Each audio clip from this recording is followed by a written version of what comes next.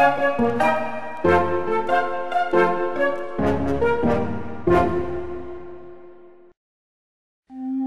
got a worldwide flood of questions about thermodynamics and information. I hope you brought your intelligently designed brain along, as well as a whole bunch of coffee, because you're going to need it for this special edition of Genesis Week.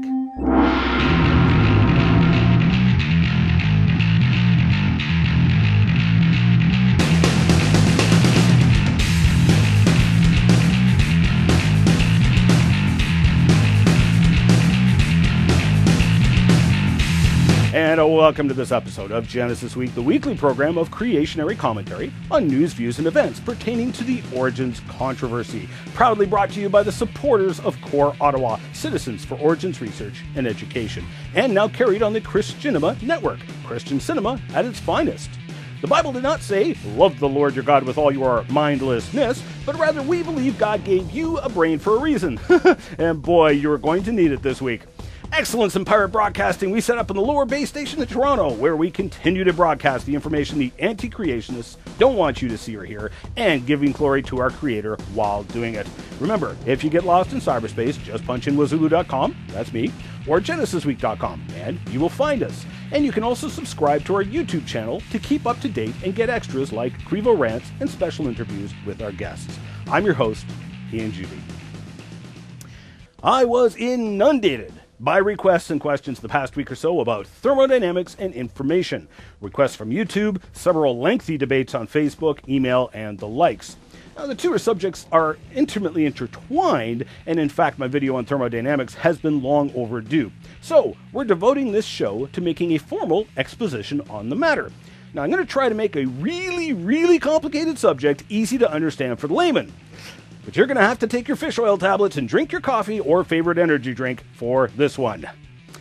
Thermodynamics is a powerful tool that can be used in the origins debate. The laws of thermodynamics are well established and affect every aspect of the sciences, though the connection may not be obvious at first. Now, what is thermodynamics? Well, like aerodynamics is the study of the flow of air, thermodynamics is the study of the flow of heat. Heat always flows from a hotter zone to a colder zone, and we're going to focus on the first two laws of thermodynamics. The first law of thermodynamics states that energy is neither created nor destroyed, it merely changes form. The second law is the one that has the most significance to the origins debate, and states that energy in the universe that is available to do work is continually decreasing. All energy eventually becomes waste background heat, evenly distributed throughout the universe. Now, if heat only flows from hotter to colder areas, but everything is the same temperature, then there is no heat flow and no energy available for work. It is a dead universe. So everything in our universe is continually running downhill towards this universal heat death. So what on earth does this have to do with the origins debate? Well, let's start off with the basics. Now, I got into a pile of trouble with Crevo rant number 94, Frogs Are Useful Part 2. Oh boy. In that rant, I simulated putting a frog in a blender to make a point. Now, I didn't actually blend a frog, I wouldn't do that. But apparently my special effects were more effective than I realized and really upset a lot of people. Sorry. But the frog in a blender makes an easy to understand example of the second law of thermodynamics. Our frog soup will now decay, and as it does so, it will give off heat. This effect of decay producing heat is especially visible with a rotting pile of sawdust or hay. The heat produced can be immense. So where is this heat coming from? Well, energy from the sun was used to make this wood or hay when it was alive. When the plant dies, it starts to decay. And all that energy that was used to build the plant was effectively stored in the plant and is now released as waste background heat. Now, this is another scientific and natural law that evolution must violate, and it must violate it in two ways. The first and most obvious being the production of the first life from non-life. Now, we just saw what happens even if we have complex cells which are dead. They don't come back to life, they decay. So, in order to produce the first life from raw chemicals, evolution must act in opposition to this well-established and observed process. But as you will see, the second law also applies to the production of new species. If evolution must violate scientific and natural laws, then by definition, evolution is neither scientific nor natural. It is a supernatural process.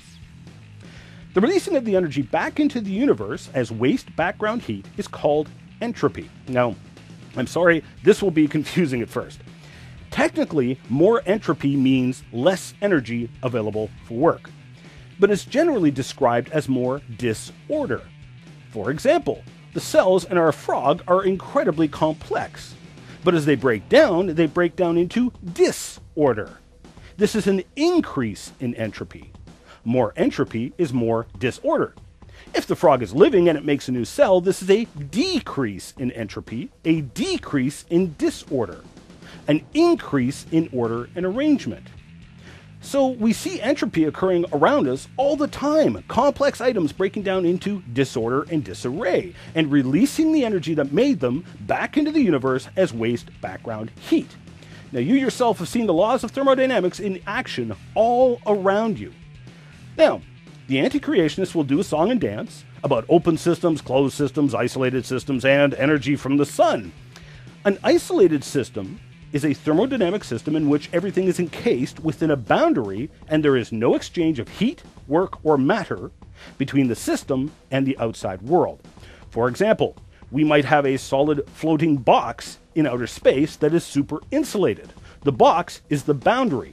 Nothing can get in and nothing can get out. Its walls are solid, so no work can be done through the box, and it's super insulated, so no heat gets in and no heat gets out. Sometimes people will mix up isolated systems with closed systems.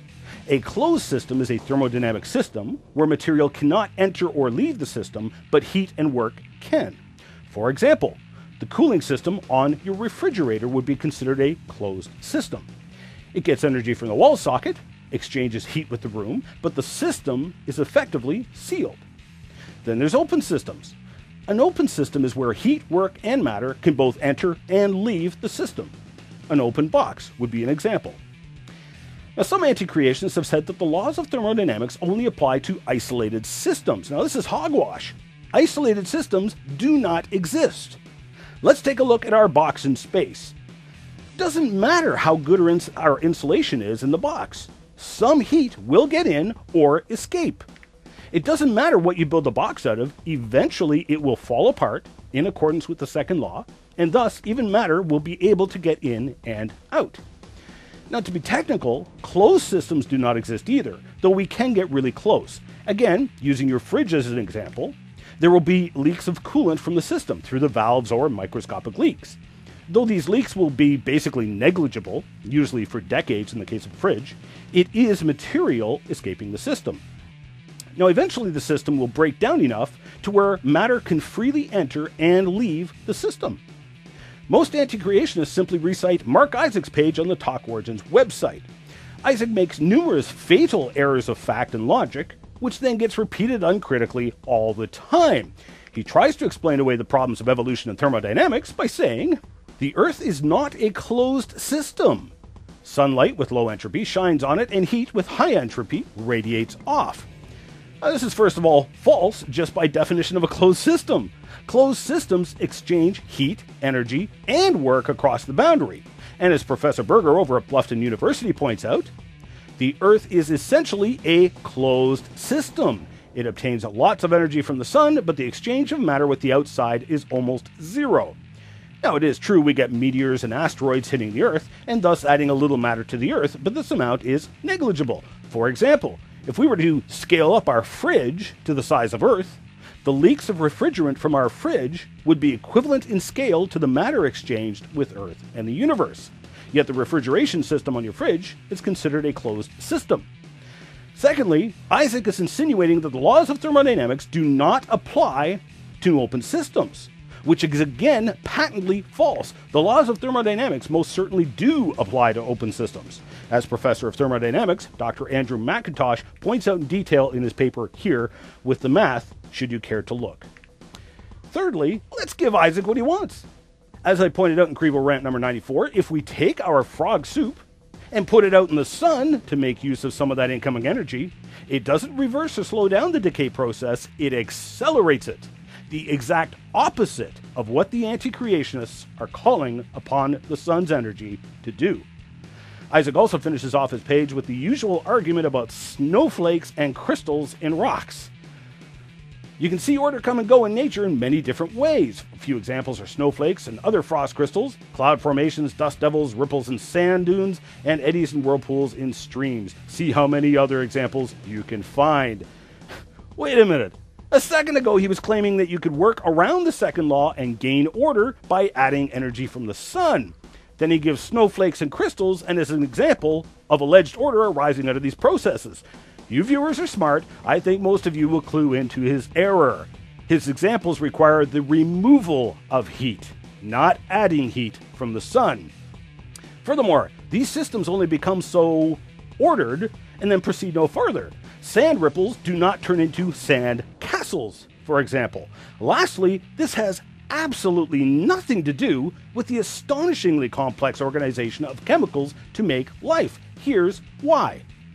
Crystals, like a snowflake or geodes, do not form when matter is above the melting temperature.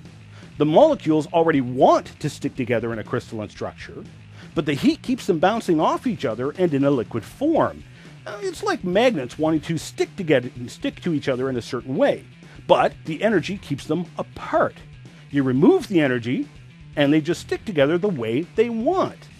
But the building blocks of life are the exact opposite. Think of it like trying to force magnets together in a way that the magnetic fields oppose. It requires energy to assemble them and keep them that way.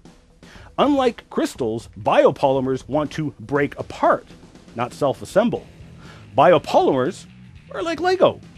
Having all the separate parts and just adding sunlight doesn't do you a lick of good.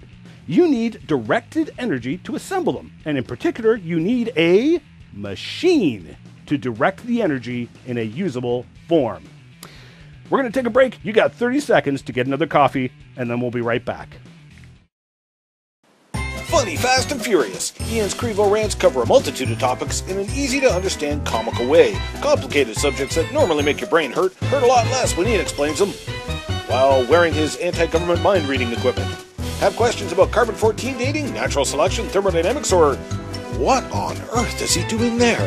3 volumes of rants on DVD. Take your pick for $15 each, plus shipping and handling, or order all 3 as a package and save yourself $10. Order online today at Ian's Bookstore.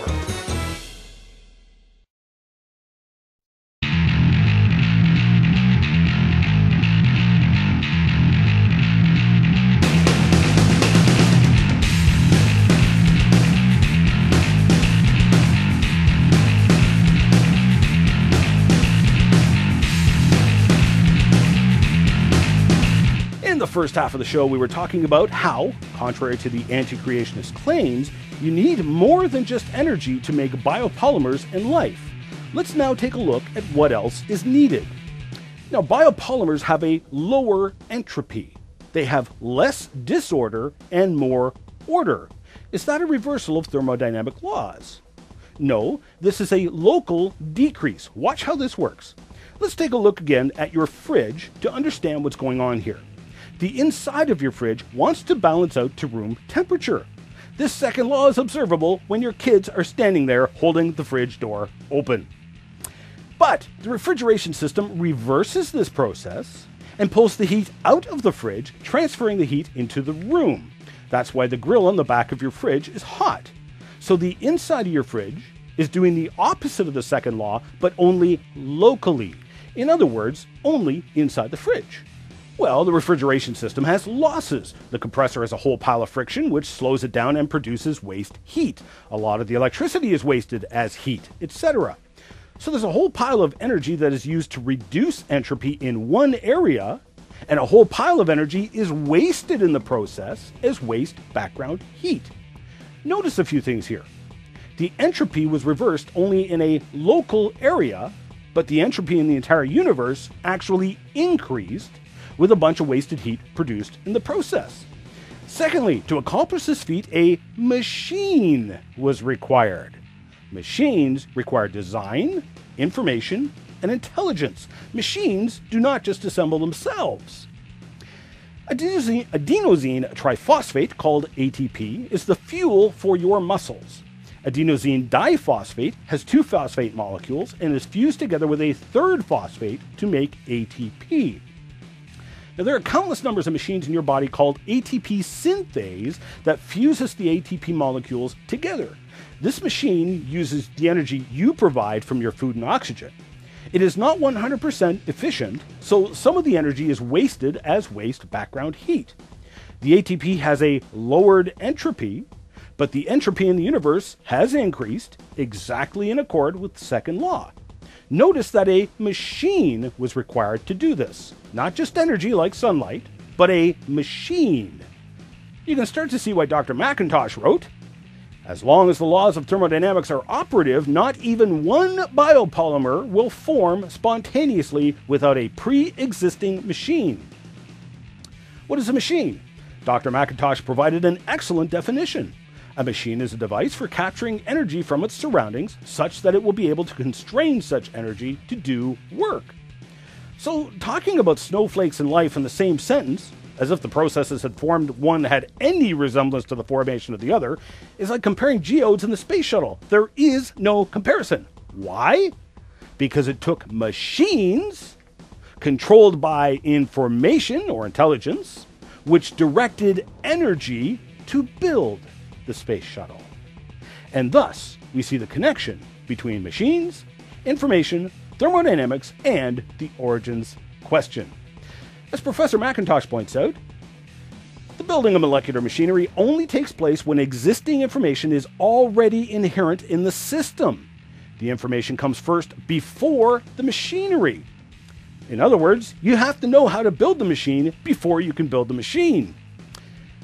Moreover, intelligence precedes both machines and information systems, and wherever information interacts with the physical world, there is a measurable thermodynamic effect. Intelligence is required to make a machine. As pointed out by Claude Shannon, after whom Shannon information theory was named, information very much follows laws similar to thermodynamics. Information only comes from information. Information only flows to an area lacking in information. In other words, you do not see stupid giving rise to intelligence.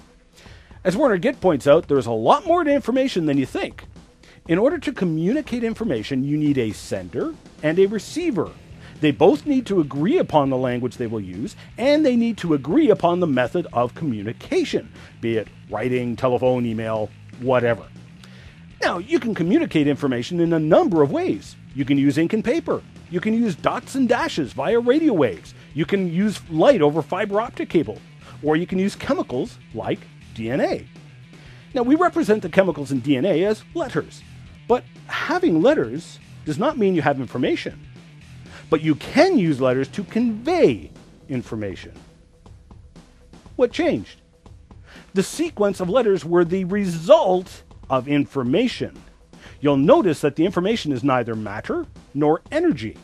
It is something outside of the matter or energy realm because you can use matter or energy to convey the information.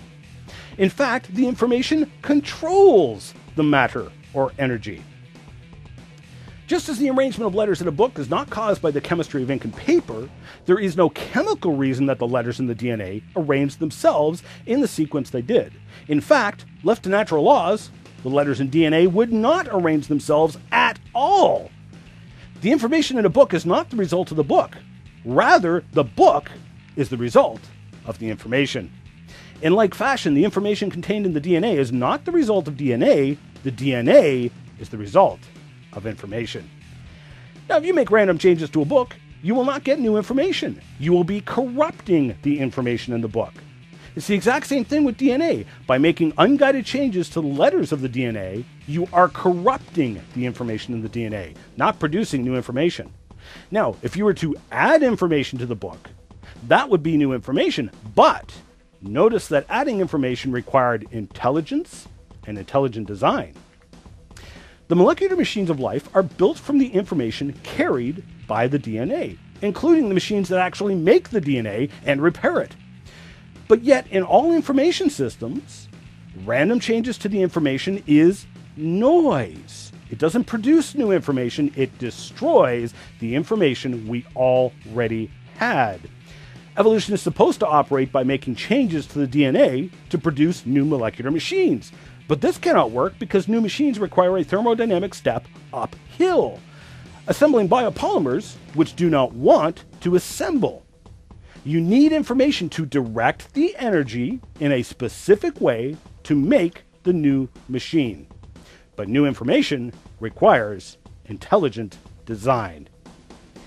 Now at this point, some people start jumping up and down and getting really excited, saying that I'm arguing from incredulity.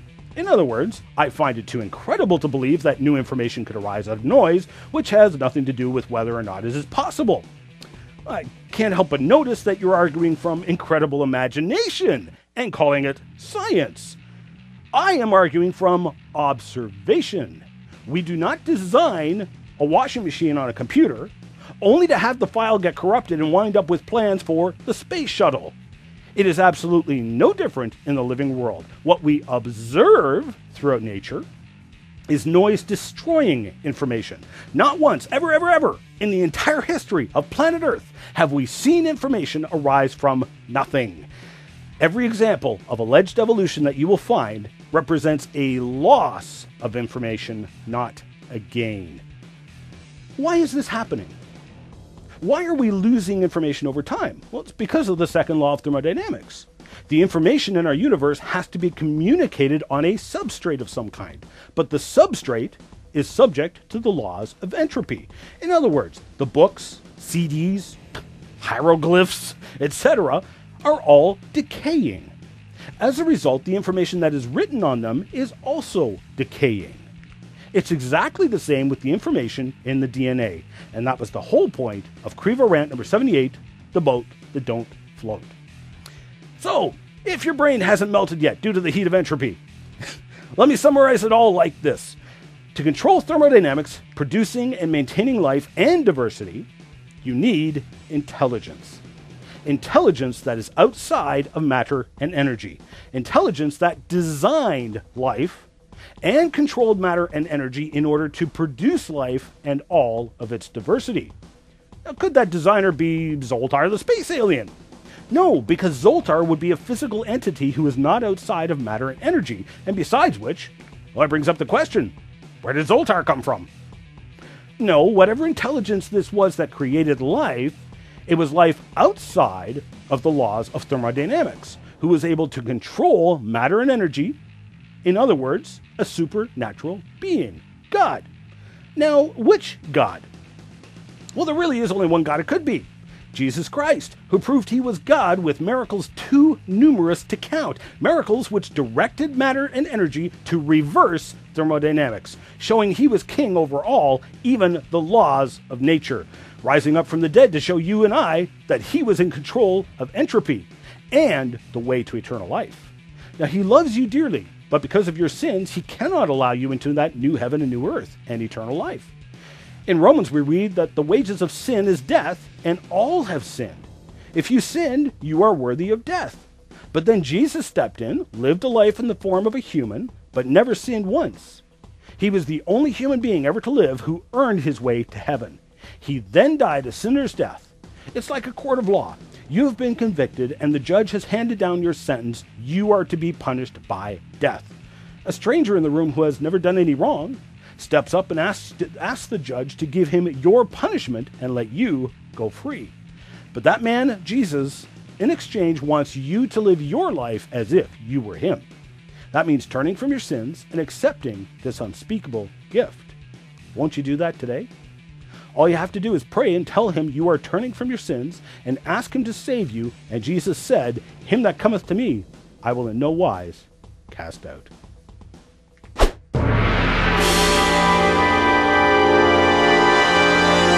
Woohoo! Mail for me?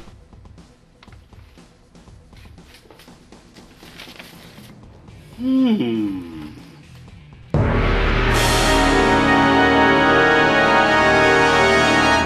response to last week's show, Nitro Boy 756 wrote in on YouTube, "Something I've never understood from the creationist perspective, which claims that all genomes are slowly degrading towards extinction.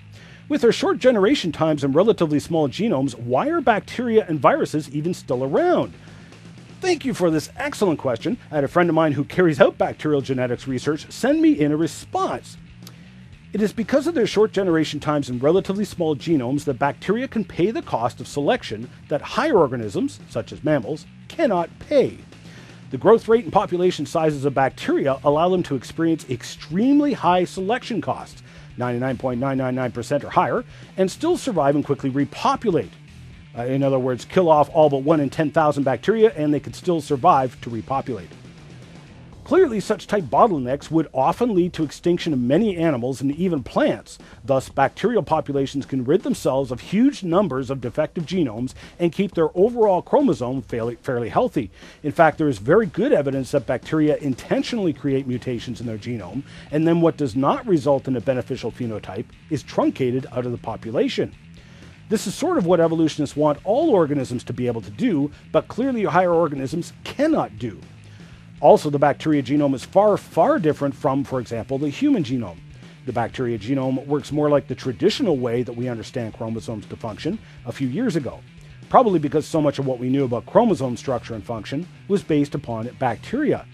The human genome, on the other hand, has many regulatory features, including lots of microRNA, poly-A sites, and ALU RNA. Bacteria possess some of this, but not nearly to the extent found in human chromosomes. The human population cannot begin to pay the very high selection cost it would take to reduce or remove the mutations accumulating in its chromosome. Hope it helps, Dr. K. I am so amazed at the amount of information out there that I know nothing about at this point. However, that will change eventually. In the meantime, Ian, I'm glad that there are guys such as yourself to unmuddy the waters or muddy the waters, depending on one's perspective. I'm glad that you're back to producing material and pray that you continue to do so. Thanks again, Ian, your friend from Waco. Mr. Juby, I just wanted to let you know that I really appreciate all your shows and you continue to put out. I get so excited when I see another Wazooloo video. Thank you so much for all your intelligent reasoning and hard work. Keep up the good work. Later. Thanks, Ian. We really are de-evolving. Studying the history of ancient man reveals architecture which in many cases surpasses our own. Peru provides a nice comparison between modern buildings unable to withstand 50 years of earthquakes and Machu Picchu. Evolution wants to tell us that thick-browed, cave-dwelling, chest-beating ignoramuses magically appeared in Egypt, invented calculus, engineering, and then proceeded to build the pyramids. This is such an insult to reason. Well, we are way out of time. I'm your host, Ian Juby. Thanks for watching, and I hope you'll join us again next Genesis week. Remember the words of our Creator, the Lord Jesus Christ, who said, "I am the way, the truth, and the life. No man comes to the Father but through me." God bless. We need your support to help keep this program on the air. You can help by making a tax-deductible donation to Core Ottawa, Canada North Post Office Box 72075, Ottawa, Ontario, K2K2P4. You can also sign up for Ian's newsletter, detailing current research and news items at ianjuby.org.